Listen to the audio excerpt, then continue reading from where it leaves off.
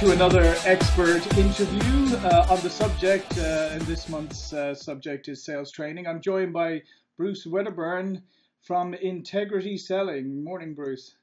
Good morning, John. How are you? Good, good. And just as a disclaimer, Bruce and I go back a long ways. We worked together at a previous training company, Huthwaite, many years ago now. And Bruce is now the Chief Sales Officer, as I said, at Integrity Selling. And today I wanted to talk to Bruce about the art of the sales conversation, because this, as we were talking just off air, this is where integrity really focuses, right? Yeah, correct. It's right. You know, we have looked at integrity solutions now for the organization for 35, 37 years on that conversation. Not just in three areas, not just in sales, but also in customer service and also in the coaching domain as well, and how to really maximize the impact and the results from those conversations. So when you mention, when you talk about sales conversation, what really are you talking about? Yeah, great question, John, because it is one of the most misunderstood aspects of selling, but not just selling, in all areas of human communication as well. Because you mentioned sales training is the subject here, so let's drill down on sales training, but it does apply to other aspects of communication. And that a lot of the training, in fact, the vast majority of the training that's out there now in selling is focused around the conversation between the salesperson and the customer. Mm-hmm. And that's absolutely essential. We really to maximize that. But we found that's only one of three separate conversations that are critically important to success. So you've got the conversation with the customer. Yes, that's great. But the second one is one that is overlooked, and it is just as important. And I'll tell you a little bit about some research that was done just recently by the Sales Management Association, which indicates that it's more important than the conversation with the customer. And that's the conversation that the salesperson has with themselves. Interesting. With himself or herself. And the third conversation, which is absolutely critical and is also frequently overlooked, is the conversation the salesperson has with her or his coach. Those three need to work together. And if they do, then we're going to start seeing elevated sales results, longevity in performance, those types of things. And it translates into some very tangible metrics in organizations. But most sales training is missing the boat. And that's one of the reasons why. So that's an interesting. So let's hit number two there, because I think that's the one that most people are going to be surprised about, is the sales conversation the salesperson has with themselves. So expand a little bit on that. Yeah, it's interesting when you think about that. It's like one area that's really bubbling to the top in terms of some of the research that's been done lately is this area called achievement drive. An achievement drive is an energy that gets released when a person has absolute clarity around their goals, has a sense of purpose towards achieving something, and feels that they have goals that they can actually realistically achieve. And that is really the turbocharger of everything else that somebody in sales does. I mentioned a little bit earlier about some research that we did with the Sales Management Association in partnership with them, where we looked at this subject of what is it that makes a salesperson consistently successful. Right. So, and we've all been there, John. I've hired them. You hire two salespeople. Both have similar backgrounds. Both have similar territories. They're selling the same product. They've got a similar customer base. But over time, one goes on to become extremely successful. The other one just sort of gets along okay and maybe even peters out. Why is that? And we really wanted to get beneath the surface and find out and answer that question, because it's something that's been puzzling for sales leaders for eternity. Right. So we asked the question to over 200 organizations and the sales leaders in those organizations as to what is it that makes your consistent performers successful? Is it their product knowledge and their selling skills? Or is it more their self-belief, their attitude, their confidence, their drive to achieve? And we found that the answers were 84% of organizations came back and said achievement drive is as important, if not more important, than product knowledge or selling skills.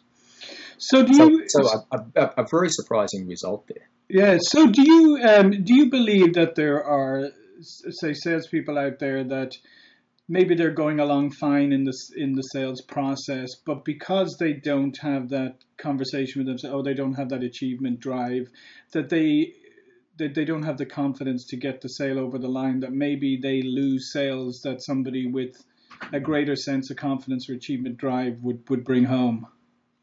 Yeah, it is a case of losing sales. And think about where that conversation with yourself plays off. It plays the byproduct of that is this area of confidence. Mm-hmm. It's this area of drive. It is, do I want to pick up that phone and call that person? Do I want to ask for that sale one more time? Do I want to put myself out there and put my self-esteem out there again? And that's where the concept of achievement drive or the conversation we have with ourselves comes in. I mentioned that 84% of organizations said it was as important, if not more important, than product knowledge and selling skills. But here's an interesting part, John. When we ask how many of those organizations are training people on that, only 26% of organizations said they did a good job of doing that. Right. So a huge gap there. We've got organizations that are saying this subject is absolutely critical for success, but we're not training anybody on it, really. Only about a quarter are doing an effective job in that area. So a huge delta out there. Yeah. But here's an interesting part, John, that surprised us and that came out of the research. Those organizations that said, yeah, we do a good job of training people on the more attitudinal things like achievement drive and goal setting, self-belief. Those organizations who did that outperformed the organizations who said they don't do that by over 20% in sales results. So there's some very tangible, measurable revenue that comes along associated with this previously considered soft area. So I'm sure you get this question all the time, right? When you're engaging with prospects and customers around this area. And that is, some people listening to this would say, okay, achievement drive, I get it. Confidence, I get it. But that's not something you can teach. You either have that or you don't have that, right? So what's your answer to that? Can you actually teach achievement drive? Yeah, everybody has it. Everybody has it about something, but it's in varying degrees. Everybody goes into sales because they want to do something, they want to achieve something, they want to make a difference to the world, they want to make a difference to their clients, or they want to make a difference to their bank balance and their commission check, or what that buys for them in their lives. So everyone has goals to start with. So we don't necessarily focus on teaching achievement drive, because people have got it. It is, how do you create an environment in your organization where that achievement drive gets released, where it starts to get elevated, where people start to find a greater sense of purpose about what they do. It's not just selling stuff. We're actually making a difference in the world. And they're setting goals that are working with their manager in a coaching capacity to set goals that are motivating for themselves personally. We're working with an organization recently, and the manager was saying, I just can't get my salespeople excited. There's just not a sense of energy in our organization here compared to other companies that he's been visiting. And we asked a little bit about what sort of goals the salespeople have. He said, well, they've got their quota. And nearly every salesperson has a quota, but some people, they get fired up about that because they've joined the dots in their own mind what achieving that quota does. But there's others who are like, that's for the company. Gotcha. Not what is it for me? And so helping join those dots, it's a critical role, and in training can do that. We've seen that in the work that we've done with salespeople and with organizations to really just light that fire under people and get them out there doing the things that they know they should do, but they don't necessarily do them. And working with managers to be able to help coach to those things, because that's a critical part of it, John. Yeah, well, we always, and we've talked a lot in the past, you and I, about managers and getting managers engaged, and I've talked to other people recently on some of these interviews. But I want to flip it over for a moment and get back to what you just mentioned about salespeople themselves, right? Because we're always saying, well, the sales manager needs to coach them, he needs to do this, needs to do that. Well, what do salespeople need to do for themselves? Because I always feel like there's a certain section of people who are always waiting for something to external, right? For my Yeah. manager to do something, for the company to do something. What are some of the things that individual salespeople can do to get unleash that achievement drive, gain more confidence, be more in control of their own goals or whatever? Yeah, and that's a great question, because here's why that's a very timely question, I think, John, and very insightful, because one of the big trends now is about this thing called employee engagement. Right. You've heard it, we've heard it, and it's very important, and we support that, and we work with organizations to help them increase employee engagement.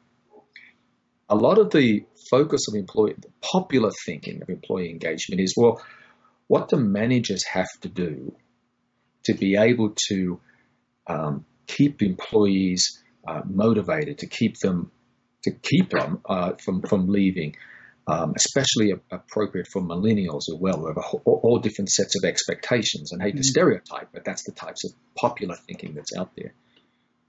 But I think the pendulum is starting to swing a little bit back towards exactly what you said, which is, all right, that's great that the managers and the leadership and the organization is doing all of these things for you. What do you do? So your question is a good one. And here's a couple of things that when we talk to organizations about that salespeople can be doing. Number one is take responsibility for your own success and your own performance and your own happiness at work, versus waiting for my manager or my CEO or the business environment to give those things to me. Right. Recognize that you're responsible for your happiness. Number two would be set some goals for yourselves as well, in addition to what your manager's doing. Number three, look at your manager as a collaborator, someone who's there to work with you on your success. Number four, invest in your own skills. Get better at doing what you do, and you will get better results. You get better results in sales. You sell more. You make more. Life is always better when people are selling more. It solves a lot of problems. Yeah, absolutely. So there's a couple of interesting things in there, right? So, how would you advise a salesperson if they have their quota, they're looking at the months ahead, pipeline doesn't look great, they're losing confidence. What is a couple of things you would advise that person to do to at least set themselves up to be more successful? Yeah. First thing is they need to be very aware of there's not one but three conversations. So that awareness that that's going on in and of itself can be a breakthrough for them. And each one of those three conversations is contributing to their success. Number two, building on that awareness is working on how can I get better at each one of those. So when thinking about the conversation I'm going to go out and have with customers, I may not be, as a salesperson, getting the types of results that I want. What do I need to do better in the conversations with customers? And here's one thing that continually is coming out in all the latest research, because all of us, John, are just besieged with information every day, right? With all the noise that's coming out of the internet, with the blogs and the interviews like this and things like that are happening out there, it's just a waves of information crashing on people's speech every day. So what are clients who are bombarded with opinions and research and data and directions and things, what do they want more than anything now? They want clarity. Yep. They want to be able to simplicity and clarity. So if you're a salesperson and you're thinking, what do I need to work on to get better at my conversations with my customers? Get better at helping them get clear. Get better at clarity. Yeah. Helping them understand what's the problem they're trying to solve. What does success look like? What's the downside if they don't solve that problem? What's the upside if they do, and how do you measure it? Focus on that conversation. Yeah. And that in and of itself will get you a better outcome. Yeah, no, I agree, and that's exactly the same thing that we see, and I have my conversations with other people is that, I mean, remember a number of years ago, Bruce, we talked a lot about, the buyer, focus on the buyer, and the buyer is more Yes. informed than ever they were before, and which is great. We all like to be informed buyers, but over as the years have gone on, as you say, we're deluged with information, and then on top of that, we're deluged with people telling us they can solve all of these problems, and even problems that we're not even sure that we need to solve. And so the paralysis sets in. I think decision paralysis has become one of the biggest factors in selling. And we talked about it before. You remember years ago that your biggest competitor may be indecision or no Hmm. decision. So how does a salesperson in those conversations with the customer become that beacon of clarity, that person who can help the buyer say, yes, this is the problem I need to solve? Yeah, well, because John, one of the reasons that one of the outcomes of all that complexity is probably two things. One being that there's more buyers involved in the decision Right. than ever before, Hmm. especially in a B2B decision. It was what it's CEB was 5.2, and now they're up to 7.4, and it's something it's only over a 2 or 3 year period, and it's pretty soon. It used to be a decision making team, and now it's a decision making army that's involved, and so because people are less likely to go out on a limb and make that recommendation without getting all of this consensus behind them. So that's one of the major changes. All these buyers are coming in. Well, if you've got more people there and you've got to coordinate with more sellers and you've got to get on people's calendars and schedules and things, well, it's only natural that what's a decision that should have taken 3 months is now taking 6 Yeah. months. So what can salespeople do to navigate through that type of thing? First of all, help the customer navigate through it. Right. Because many times we've found that we will ask a customer, if you go back 10 years and ask a customer, what's the decision-making process here? Mm-hmm. She would be able to say, well, there's this, then this, and obviously sometimes lay out 3 or 4 steps. Now, many times they're going, I don't know. Right. I don't know what our decision-making process is because there's so many people involved in it as this decision-making army. So helping the buyer get clear about what's going on inside their own organization would be something that buyers would see as incredibly valuable. Helping them get clear around why are we even doing this? And it's amazing, John, you may have seen this, how many times you get through a lengthy sales cycle, you've had meetings and there's been proposals and there's committees and procurement gets in, and after a while, this has been going a while, someone on the buying side says, remind me again why we're doing this. What problem are we trying to solve? And if the person who asked that looks around the table and doesn't get clarity, then you've got a sales cycle that's gone from 6 months to maybe 12 months to maybe never. Yeah, to maybe never. Yeah, I came across an instance quite recently, actually, where there was huge urgency early in the sales process. And as the sales process went through what you're talking about here and got longer and longer, the urgency dissipated. Yeah. And I think that's exactly what you're talking about, is because I think they forgot, as they went through the process, I think they forgot what the drivers were in the first place. And so I think then as a so getting back to what we were talking about, I think as a salesperson, right, you have to have the confidence and the drive to almost go back and remind them, say, oh, let's back up a little bit here. Here's why you wanted to do this in the first place. Has that change? I mean, has that issue been solved? Has that gone away? That's a great point. And it goes back to that point around clarity, helping them. You may have been able to help them achieve some clarity around the problems they're trying to get away from and the outcomes that they're trying to achieve. And that was very clear in their mind 2 months ago. Mm-hmm.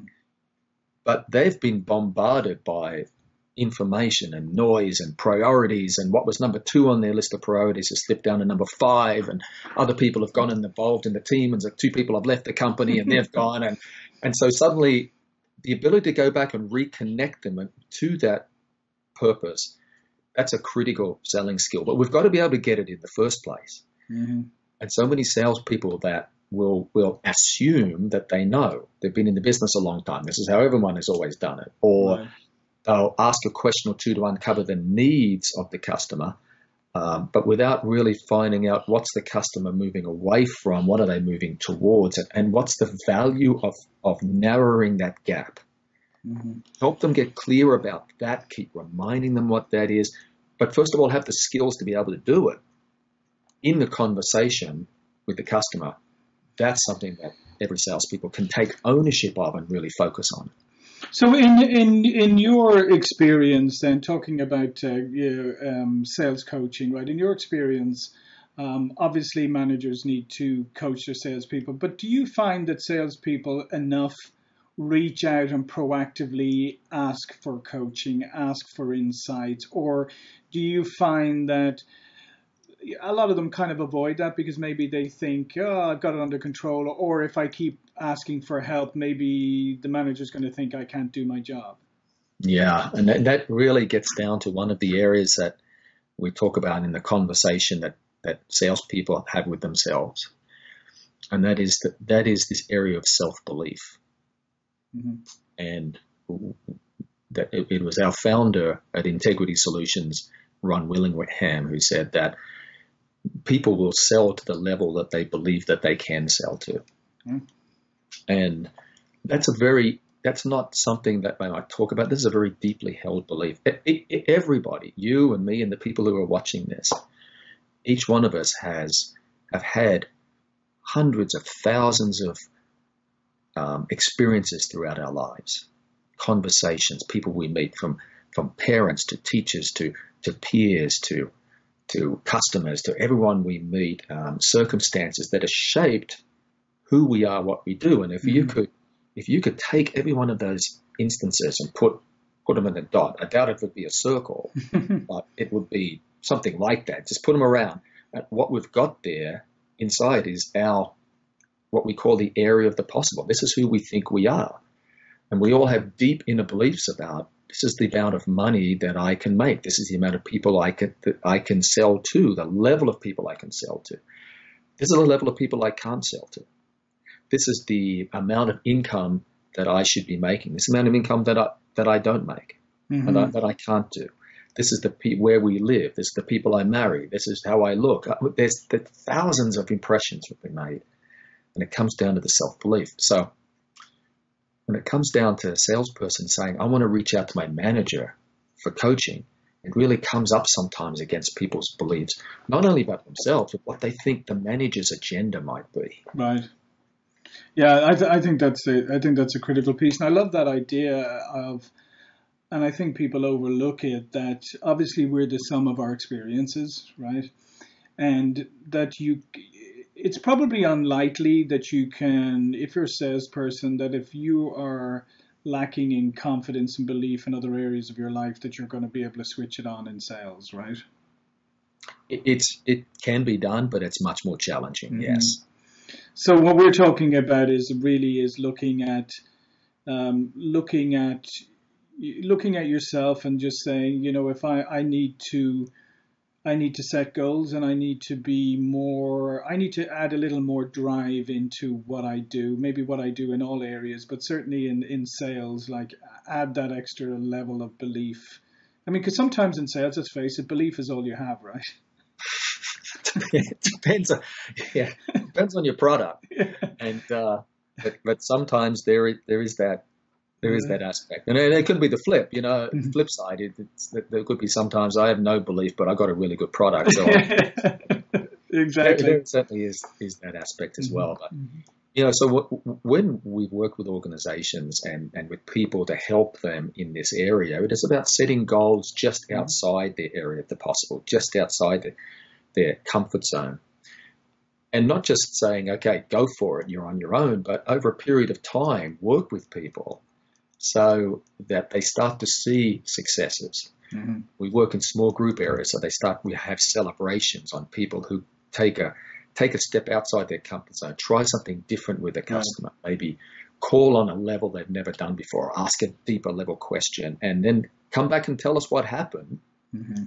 in a group setting, get that level of support and get that celebration, confidence grows, self-belief grows, and that area of the possible we talked about starts to expand. Right.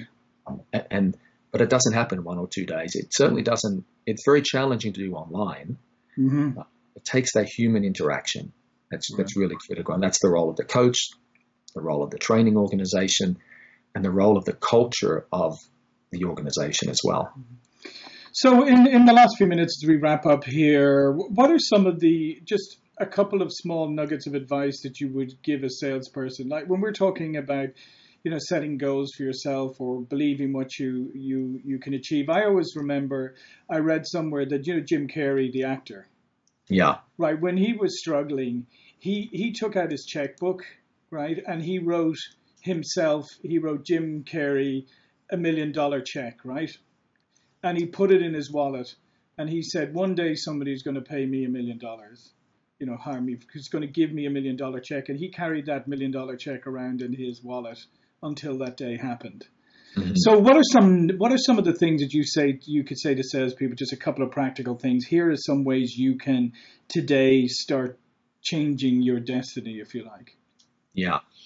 And it goes back to 3 practical things around those 3 conversations. Mm-hmm. Number 1, work on your skills so you can create clarity for your customers, because that's what they're screaming for. So go to your manager, ask for some help, go to your peers, go to your top performing salesperson, find out what they're doing, read a book, get training, do something, but work on your own personal skills around that one area. Number 2 would be identify why are you in this business? And it's not just to make quota, it's not just to make money. All those things are very important. Mm-hmm. But what's your real sense of purpose here? Why are you selling what you sell to these people? How are you making the world a better place? And often in sales, we don't think about that as much because we're so wrapped into the day-to-day business. Why are we doing what we're doing? And find that inner purpose there. And if that purpose doesn't light your fire, no matter how hard you try, get some coaching from people who might be able to help you. But if it's not there, then maybe this is not the product for you or the solution. Maybe there's something else out there you've got a passion about where your selling skills can be applied. Third area is realize that your manager, and I won't say this about every manager because of course there's exceptions, but your manager is there for you to be successful. So use her, use him, reach out, say, I want help.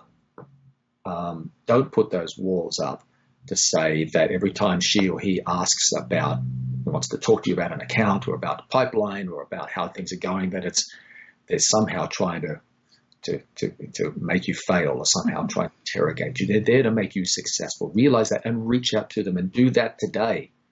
Do one way to reach out to your manager and ask for help. And do it today once you've been watching this. Yeah, I love it. It's been great catching up with you, Bruce. So please tell the viewers, listeners, a little bit more about you and about Integrity and how they can find out more. Yeah, so my name is, again, Bruce Wedderburn. I'm Chief Sales Officer of Integrity Solutions. We focus on 3 areas, sales, customer service, and coaching, to help our client organizations win more customers, keep more customers, and grow their profitable revenue base. And we do that through those 3 areas. We would love to talk to you. If you're an organization who's saying we're not getting what we need from our sales team in terms of performance, or our customer service team, or from our customers, then we would love to talk to you. And maybe we're a good fit for you, maybe we're not. But we could certainly brainstorm some ideas and give you some things to work on. And how can they contact you? They can reach out through our website, which is www.integritysolutions.com.